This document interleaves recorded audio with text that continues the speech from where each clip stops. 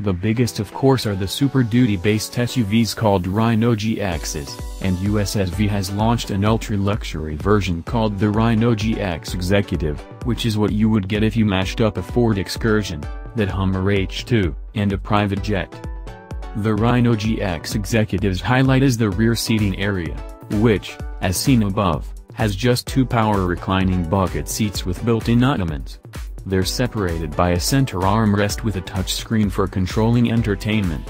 That entertainment is viewable on a 40-inch TV mounted to a partition between the passenger area and the front seats.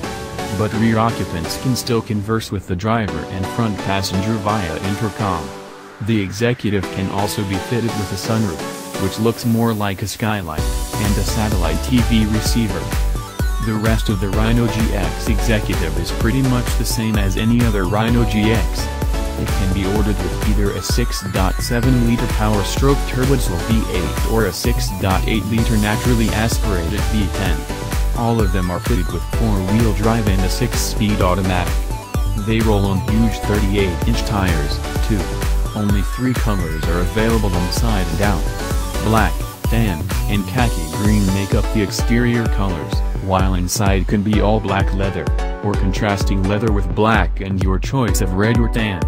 Pricing is not listed by USSV, but ordering a Rhino GX requires a 25% deposit for American customers, and a 50% deposit for international buyers.